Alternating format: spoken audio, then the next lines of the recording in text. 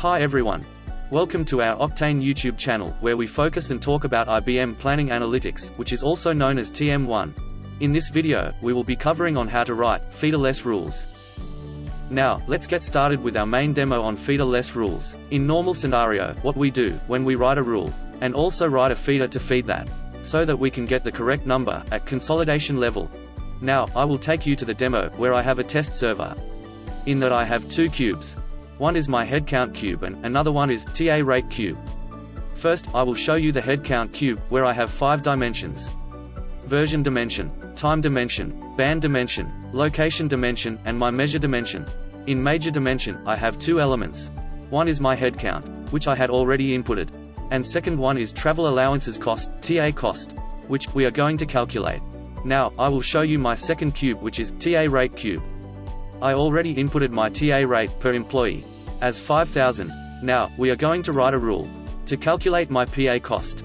What we need to do, we have to right-click on the headcount cube and click on Create Business Tools. Then a rule editor window will open in the right pane. I have already written a rule in the notepad. We will just copy the rule and paste it into my rule editor and click on Save. Now, we will go to Sheet 1, where we have headcount cube view, and click on Refresh. Then we can see the numbers in TA cost. So for band 1, U_1 and for the month of January 2018.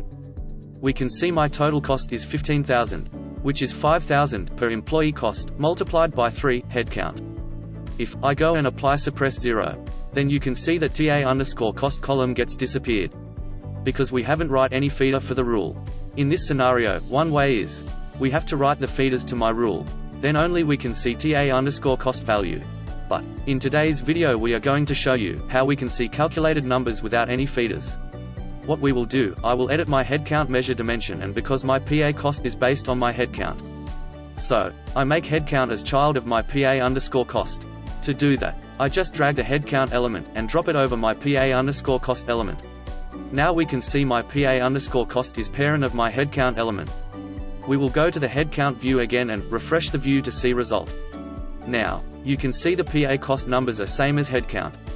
And the reason is, because we have written a rule at N level known as leaf level. Now to correct the TA_cost calculation, we have to change the rule to C level, also known as consolidation level. In rule editor, we will replace N colon with C colon. Now, my rule becomes my consolidation level rule. Save the rule file and then go back to the sheet, where we have headcount view, and refresh it. Now, we can see it is calculating the correct cost, without any feeder. I already applied suppress 0 on it. And still we can see the PA_cost. This is the way, where we can write rules without feeder. I request you to keep following our YouTube channel. And, click on the bell icon to receive our next video notification. Thanks for watching my video. See you in our next video.